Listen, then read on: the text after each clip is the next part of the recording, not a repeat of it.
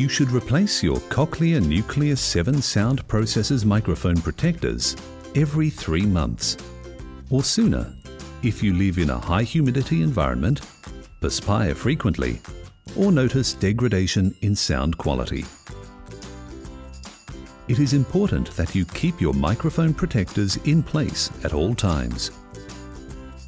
Microphone protectors are built into the Nucleus 7 microphone cover, which is completely replaced.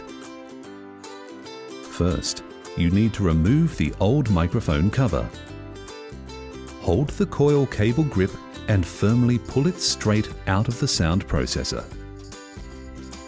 Do not tug on the flexible part of the coil cable, and be careful not to twist the coil cable when you pull it out. To remove the microphone cover, use your fingernail to lift it from the bottom edge.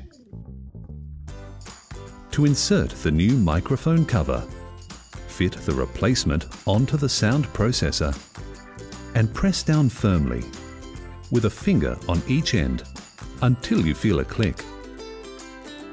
Lastly, without twisting, push your coil cable onto the sound processor until it clicks.